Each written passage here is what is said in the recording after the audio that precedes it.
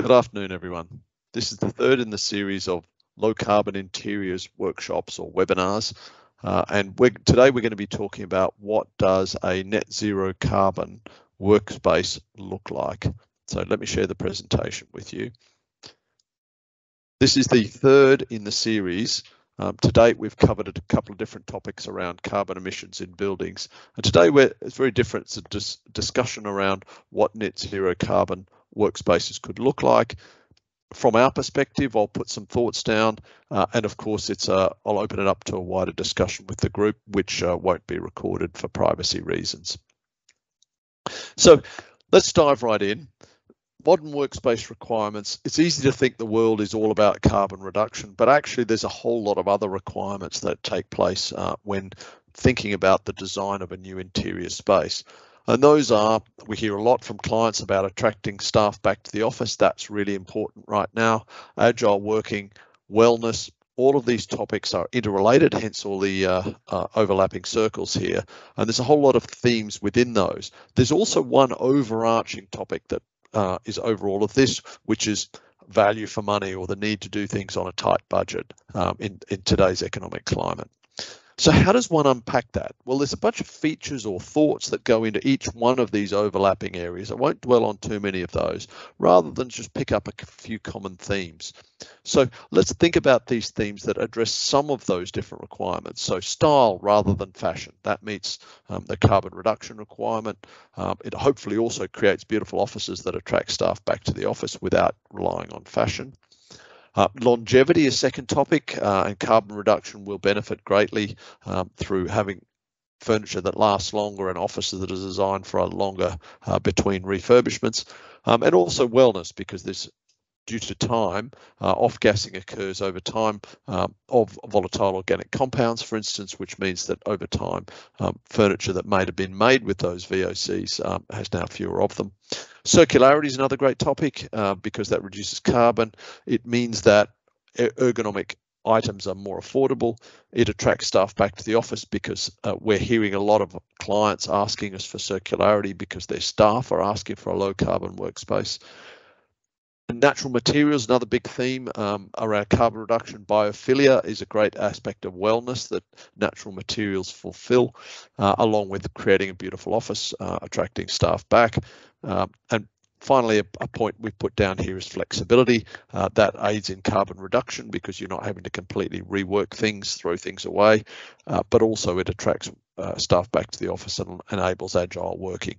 So this is just a cut of a few different topics that seem to be recurring these days that fall within this matrix of requirements. The question then is, how does that translate into an aesthetic, or does it at all, right? So what we've had to think is, so for instance, the starting point often in the design is, well, what is the color palette? Now, obviously, many organizations have their own brands, but we're left with a blank sheet of paper. If someone said to us, what might a net zero carbon space look like? What we've tried to do is pull together some thinking around each of these themes, starting with a really basic first question, which is what colors do and don't go out of fashion and might enhance biophilia? And a starting point here is really simple: nature. So here, for example, is an image of Richmond Park, which shows lots of colours. You've got greys, you've got browns, you've got greens, in the background a sort of frosty green, and a bit of sky there as well. So all of these colours are never going to go out of fashion because they are always around us, and no one's ever said, oh, the English countryside is particularly ugly because it's no longer fashionable.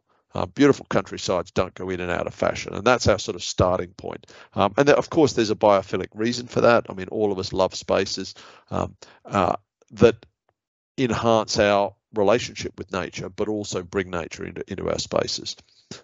So how might this translate, if we go to the next step, how might this translate to a mood board, for example? So I put that to one of the talented designers that I work with and said to them, okay, create us a mood board that builds on this idea of a natural palette, but includes all of these other factors around circularity, around wellness.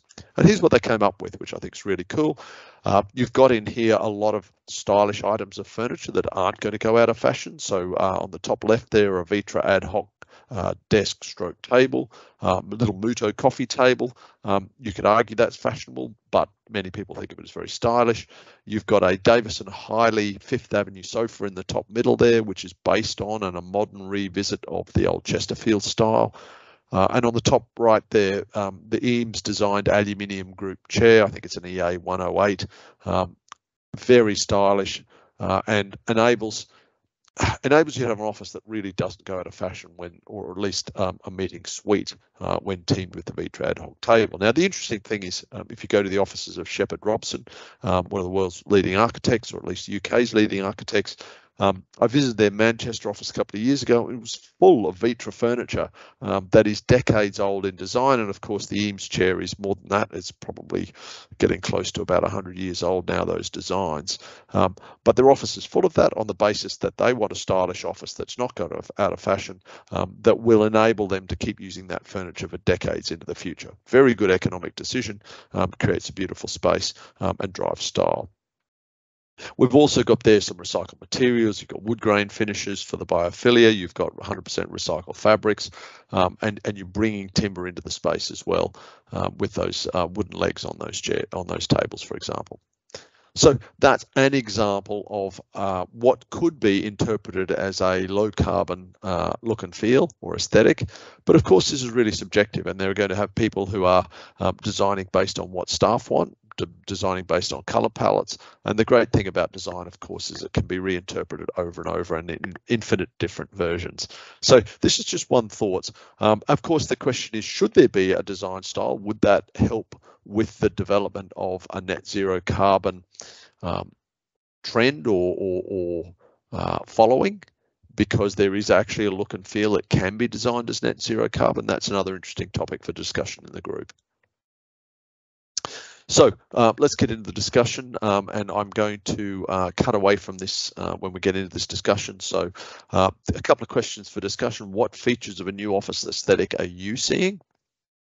Second question would be, what is your favourite example of a workspace that meets today's needs and is therefore meeting some of the low carbon requirements, but also those agile working, attracting staff back to office and wellness as well.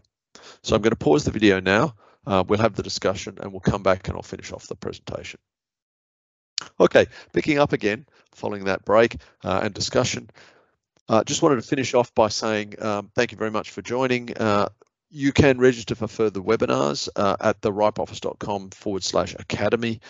We will be starting in the new year in January with the fourth topic of what does a net zero carbon campus look like. Now that's very interesting. That's not so much about aesthetic, but more when you've got a whole system operating where waste becomes the raw material. So one building shuts down, that all of the materials from that are reused on site, processed hopefully locally by those who are workplace disadvantaged, those who are finding it difficult to find jobs to create that social sustainability benefits as well. And then after that, a whole bunch of topics that will follow through, hopefully once a month for the year next year. Welcome some suggestions of additional topics, and we haven't set any dates for these just yet, so keep an eye on your social media and the Ripe Office newsletter, where we'll be publishing exact dates for all of these, inviting you to join us on Eventbrite for another short session webinar to keep going. So all further information and historical webinars also at the ripeoffice.com academy in video form. Really encourage you, if these are touching on topics that are of interest to you, your colleagues, or your clients or your suppliers, please feel free to share the links with them. This is a learning resource that we hope you'll use. Okay, bye for now.